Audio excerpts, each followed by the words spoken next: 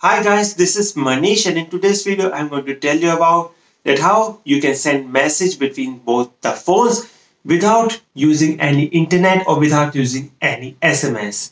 Recently there's been report that India has now came into the top 10 where there will be many stoppage to the internet and users cannot be able to use the net for many days. So in this video I'm going to show you an app where you can communicate between your friends if they are in the range into under 300 meters to 500 meters and simply can able to send message from one phone to another phone.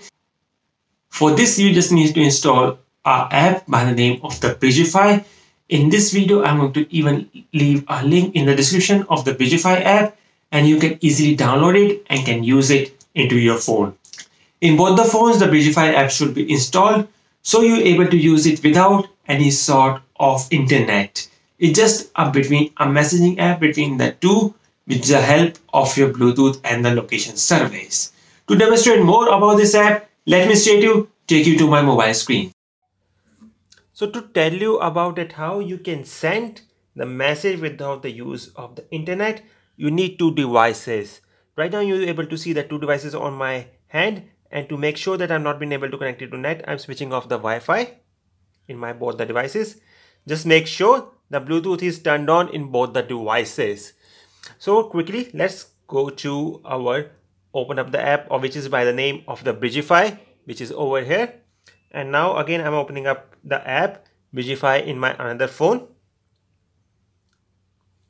So over here, if you don't have location enabled, it will tell you to enable location as well.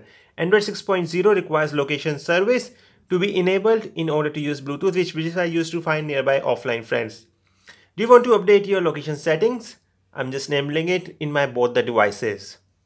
So in my both the devices, you're able to see the GPS and the location is being turned on. So let's quickly enable it. And I'm just coming back. So Bridgefy is running in the background. I'm just enabling it again. So over here, if I have to start a new chat and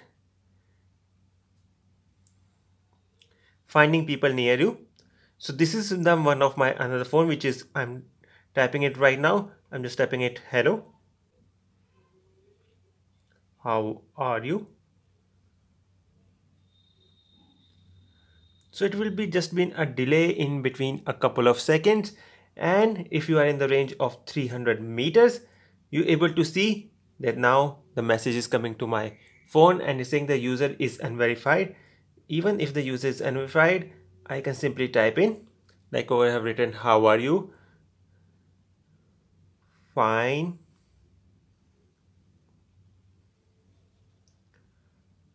Are you okay?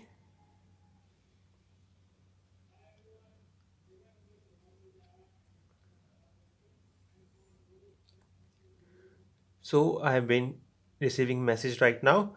Just a couple of things over here that is sometimes it doesn't been updated real time and sometimes it's been updated real time in the chat. So a little bit of bug is there, but with the help of no internet you can simply send in any message.